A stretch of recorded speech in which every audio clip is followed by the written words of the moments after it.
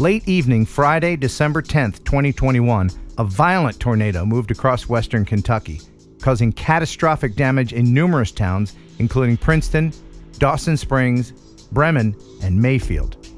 The tornado was on the ground for nearly 3 hours, causing a path of destruction over 165 miles long. It grew to 1.5 miles wide at its peak and lifted debris over 30,000 feet into the air. The National Weather Service issued a tornado emergency for Mayfield, Kentucky at 9:26 p.m.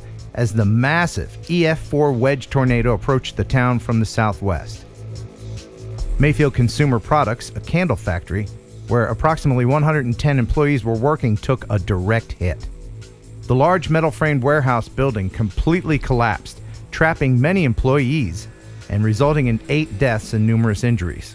A tornado warning had been issued earlier that evening at approximately 5:30 p.m.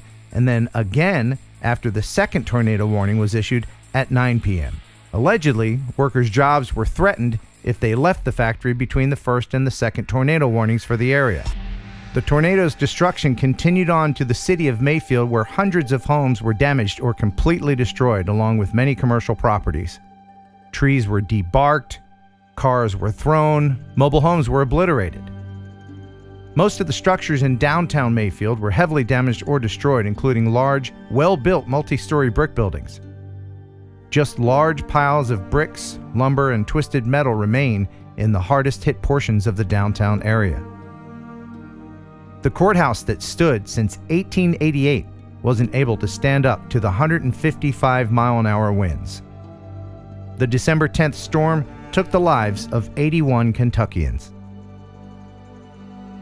1 year later, members of the community, including first responders, met at the Candle Factory's foundation for a celebration of hope walk into town.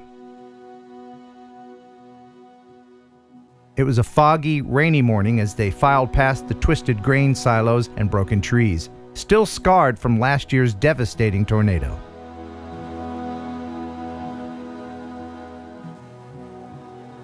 They arrived in Mayfield's town center near the temporary memorial to those who lost their lives during the storm.